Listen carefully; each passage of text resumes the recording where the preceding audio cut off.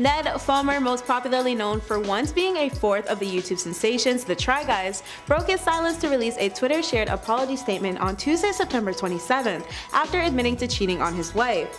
Shortly after Ned spoke out about his internet exposure, his wife, interior designer Ariel Fulmer, and mother of his two kids Wesley and Finn, released a statement of her own. Ariel thanked TTG fans for reaching out to her in light of the scandal. Ned's statement dropped only hours following the remainder of The Try Guys, Keith Hasperberger, Zach Karnfeld, and Eugene Lee Yang posting an announcement that they were cutting ties with Ned amid his infidelity. The Hidden Power of Effing Up authors launched to fame in the early 2010s, being an extension of BuzzFeed's YouTube channel, where they uploaded content trying various activities and skills. They left BuzzFeed in 2018 to start posting their self-content on their now highly successful YouTube channel. Over his Try Guy years, Ned has been dubbed as the wife guy, which was a running joke in their videos due to the time he proclaimed his love for Ariel during filming.